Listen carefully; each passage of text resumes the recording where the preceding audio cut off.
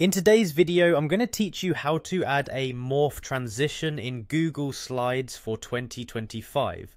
If you've ever wanted to create smooth, visually appealing transitions between your slides, then you're in the right place. This step-by-step guide will walk you through everything you need to know to achieve that seamless effect. First, let's begin by heading over to Google Slides. Open your preferred web browser and go to the Google Slides homepage. Once you're there, you'll need to sign into your Google account. Don't worry if you're not signed in yet, just enter your email and password to access your presentations. If you don't have a Google account, you'll need to create one to proceed with these instructions. Now that you're on the Google Slides homepage, let's start a new presentation. Look for the option to create a blank presentation, click on it, and you'll immediately be taken to a fresh slide deck where we can begin our work. Starting from scratch allows us to fully control the design and transitions we want to use. With your blank presentation ready, direct your attention to the top menu and click on View. This is the first step towards turning your slides into a magnificent slideshow. Once you've clicked on View, a drop-down menu will appear. From this menu, choose Slideshow. This mode allows us to see how our transitions will look when animated.